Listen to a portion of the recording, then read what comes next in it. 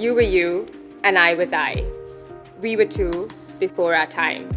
I was yours before I knew, and you have always been mine too.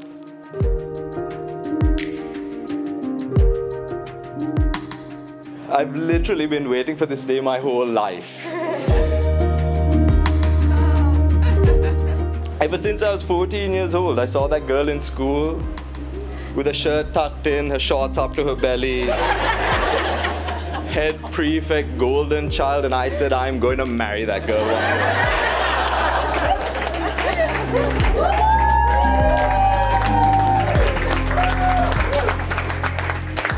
And here I am, #winning.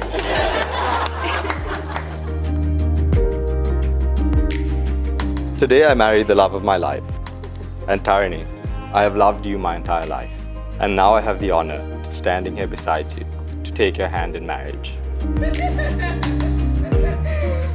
You taught me how to love and be loved.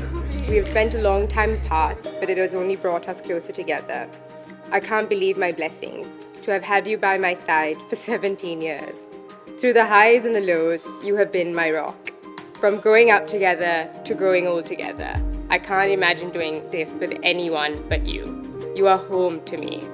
You know how to keep my heart and my belly full. I believe we are all put on this earth to love, to be loved, and to share in that love we create together.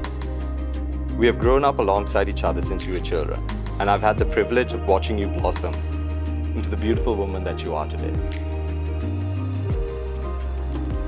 Tarini, if you had asked me 16 years ago whether I'd be giving you this speech at your wedding to Jahan, I would have said no.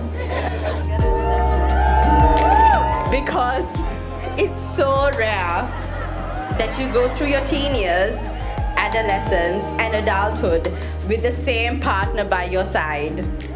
But you two have defied it all. You two as a couple are a perfect blend of personalities.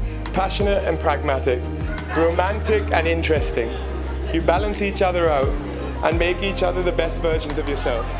The fact that you're still together after such a long time, such a ridiculously long time, and it is ridiculous, yeah, it's ridiculous, is testament to your love and knowing that you should be with each other. In all the world, there is no heart for me like yours. In all the world, there is no love for you like mine.